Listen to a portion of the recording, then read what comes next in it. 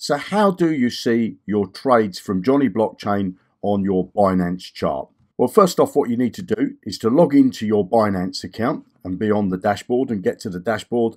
You come on this head in the top right hand corner and then go down to dashboard and then scroll down the bottom of the screen. You'll have a list of your holdings. All you need to do is to come over to this side here and click on trade.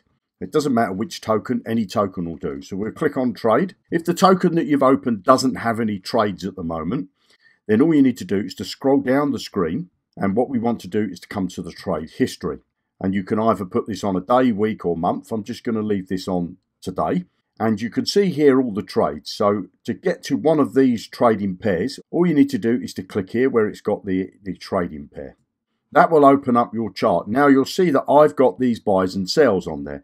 And to get those on the screen, what you need to do is to come up to this icon. And then you need to come down where it says order history. So if I do that, you'll see they disappear. If I pop that on, they come back again. And that's how easy it is. If you want to see the trades on the screen, you must make sure that that's toggled across. So hopefully you found this video helpful and happy trading.